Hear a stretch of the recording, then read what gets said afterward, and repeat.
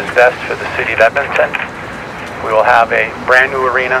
This is about building a future for tomorrow, building a city that sees and wants its younger generation to see this is a place for them to build their tomorrows. We can build a city of heroes.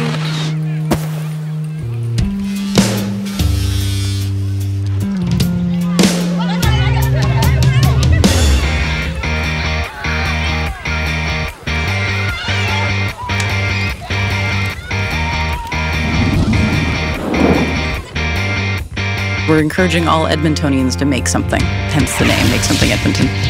People do come here and they start something, and I think that that's really infectious.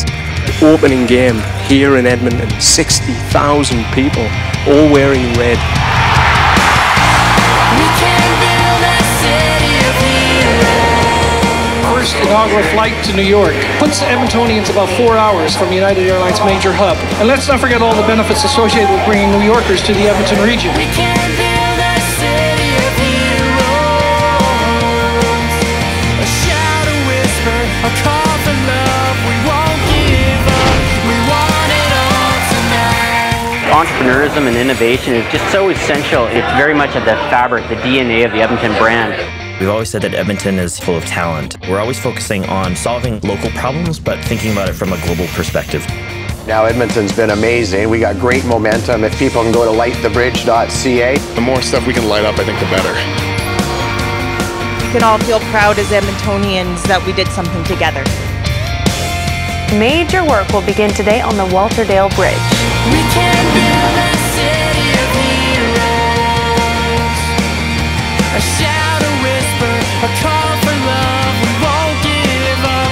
We want it all tonight. We can build a city of heroes. A shout, a whisper, a call for love, a call for love, for love. CN Canadian Women's Open officially teed off this morning at the Royal Mayfair. So first of all, it's worldwide. There'll be cyclists coming from around the world. It is truly an international event.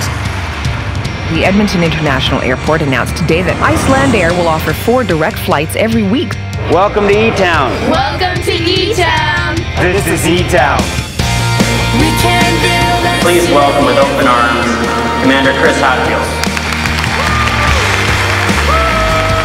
I think what this has done is just stimulated Edmontonians, Albertans to come together and really share ideas. It is great to play with these guys. Thank you very much,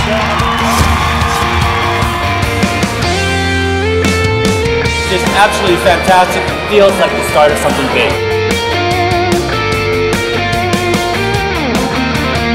The best place to film Freezer turned out to be Edmonton. This is a city of imagination and ideas, of hard work. We know what we're most proud of, and that should be our only standard as we continue building.